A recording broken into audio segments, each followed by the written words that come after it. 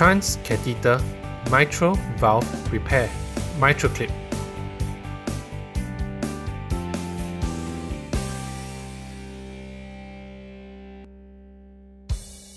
What is mitral regurgitation?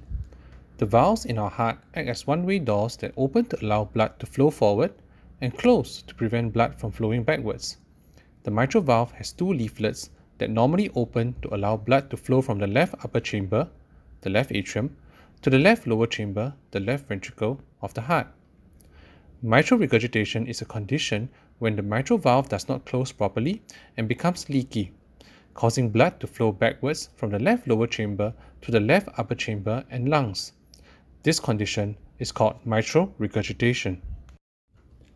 What are the symptoms? Typical symptoms include difficulty breathing, leg swelling, and tiredness.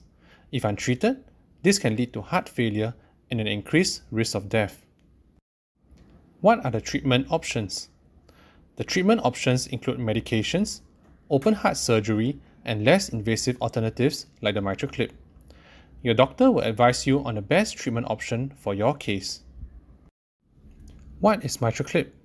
The Mitraclip procedure is a minimally invasive procedure to help fix a leaky mitral valve. The Mitraclip is a small metal clip covered by fabric about the length of your fingernail that will be used to clip both leaflets of the mitral valve together. The procedure is performed under general anesthesia. Once you are asleep, an ultrasound probe will be gently placed in your esophagus to help guide the procedure. The procedure will be carried out through a vein, a blood vessel in your groin. From here, a small tube called a catheter will be advanced to the right side of the heart and gently pass into the left upper chamber. Your doctors will create a small hole between the right and left upper chambers of the heart to allow access to the mitral valve on the left side. This hole is small and will generally heal shut after the procedure. The Mitraclip is then positioned over the area of leak from the mitral valve. Once in the correct position, the clip is closed to grab both leaflets and the mitral valve leaflets are brought together, reducing the leak. One or more clips may be used. What are the benefits of Mitraclip? The procedure is generally lower risk than surgery with a shorter hospital stay and faster recovery expected. If the procedure is successful, you should experience improvement in your symptoms and may be able to live better. What are the risks of Mitraclip? The risks of Mitraclip vary from patient to patient and the situation in which it is done.